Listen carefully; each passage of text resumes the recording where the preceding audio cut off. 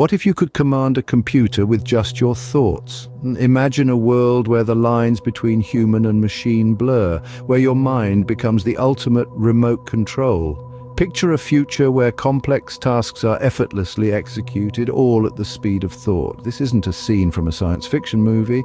It's a reality we're inching closer to every day. A reality made possible by an extraordinary innovation. Welcome to the reality of neural interfaces. At its core, a neural interface is a translator, a bridge between your brain and external devices. Now, what does this mean? Well, think of neural interfaces as devices that interact with your nervous system.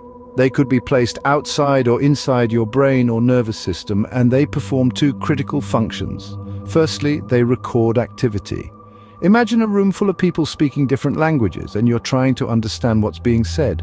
Neural interfaces are like your personal translator, decoding the language of your neurons, capturing neural signals to help us understand brain activity. Secondly, they stimulate activity. Have you ever had to jumpstart a car? It's the same concept here, except instead of a car, it's a neuron. Neural interfaces can send electrical impulses to specific areas, activating neurons, almost like jumpstarting a dormant circuit. Now, there are two types of these fascinating devices. The first type is internal interfaces, also known as implanted interfaces. These reside inside your brain or body. Examples include brain implants used for treating conditions like Parkinson's disease and tremors. We also have cochlear implants that restore hearing and electrical foot stimulators aiding in stroke recovery. The second type is external interfaces, which are wearable. Common examples of these include brain-computer interfaces, often in the form of EEG or electroencephalography headsets. These incredible devices allow us to control computers, prosthetics, or even play games using our thoughts. So, whether it's regaining lost functions due to injury or medical conditions, or controlling a computer game with your mind, neural interfaces are the key.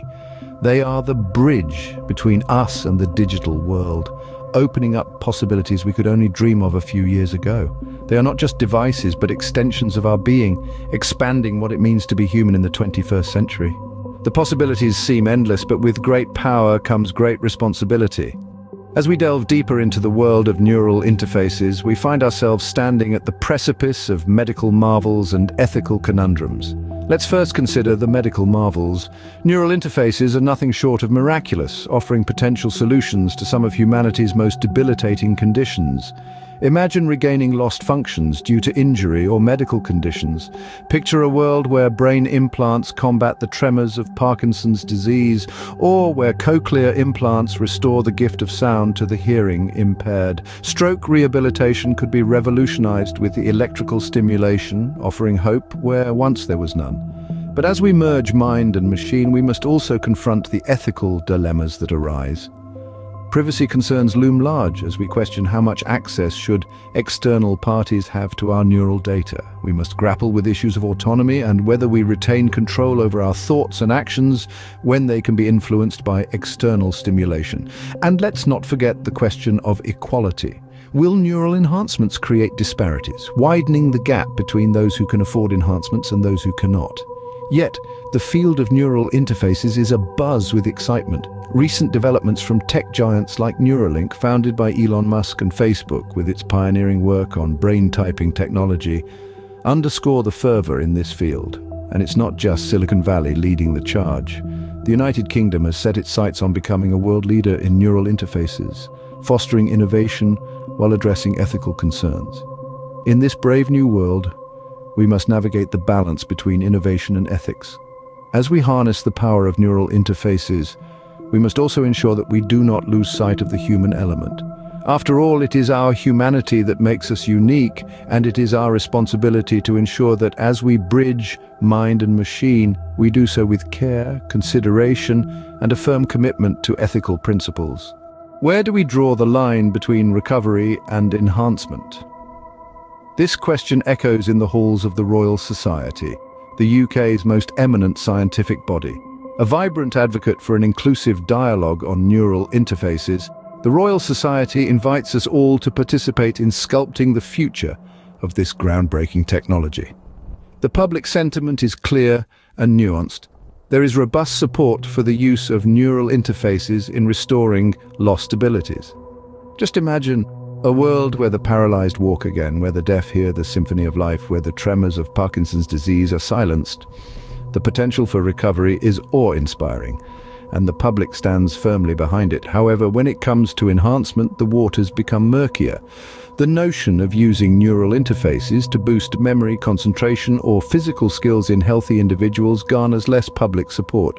There's a line drawn between restoring what was lost and augmenting what is already there, a line that society is still grappling to define. This dialogue, this conversation, is not only necessary but vital. As we stand on the precipice of a new era where mind and machine are not separate entities but intertwined, we must navigate these waters with caution and wisdom. As we venture into this uncharted territory, it is essential to shape their use and regulation together. Neural interfaces, they're not just a concept anymore, they're a reality. As we stand at the crossroads of a new era, these fascinating devices are shaping the future, creating a seamless link between the human mind and machine. The potential is enormous, from restoring lost abilities to revolutionizing the way we interact with technology. Yet this path is not without its obstacles. Ethical dilemmas need to be addressed, and the balance between innovation and privacy must be carefully considered. But with thoughtful dialogue and regulation, we can navigate these challenges and unlock a future where mind and machine work in harmony.